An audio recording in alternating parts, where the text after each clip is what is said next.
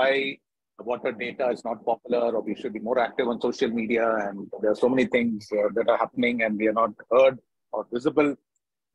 So my own response is that we have also been working with water data, hydroinformatics, trying to address problem. So that's why I put that point there, saying problem comes first and then the solution. Many times we have approached, I don't know if others are also approaching like this, saying that technology is the answer, data is the answer, digitalization is the answer. So we have a solution and then we are looking for a problem. Okay, so rather than that, what we have tried to do, and we are halfway through, is taking a problem which means a lot to the people, the society, and trying to solve it through data and technology, and proving a use case that, hey, here is a case where a complex problem has been solved because of data. And it was in the absence of data, in the absence of digitalization, this problem could not have been solved. So that is the missing link that we are trying to establish, because we found in India, it may be true in other countries, that the policies often conflict at the ground when we try to implement.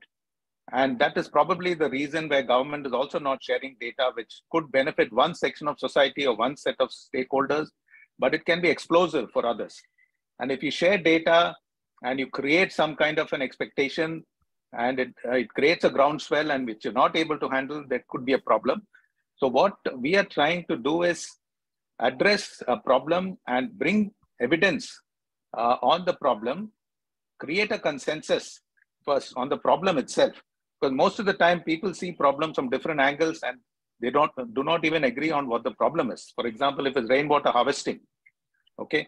Now, if it's such a great solution, it is still not getting adopted because there are concerns about what one person is saving. He's not able to utilize, somebody else gets to utilize. There is no track of what is the amount of water that is harvested.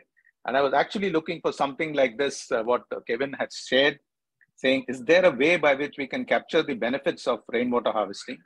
So I would see the answer to what Bobby asked and what Kevin is presenting, that if we have a solution where data makes a difference, where AI, ML makes a difference, and we're saying that we are able to manage better and we can demonstrate that, then obviously we will get more and more followers.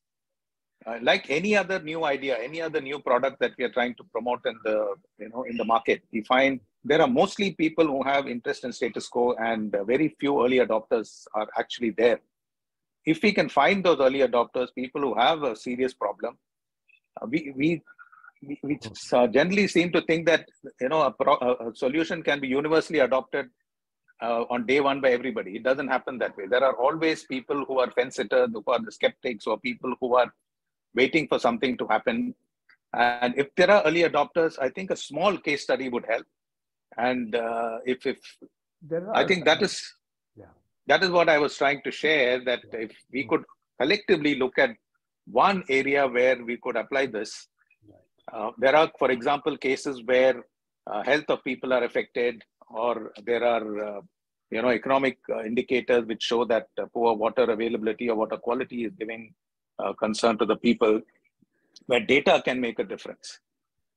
And if that data is, through AI, ML, models can be built, which can be validated, then we find that we could, influence the powers that be, and even policies can be influenced through this.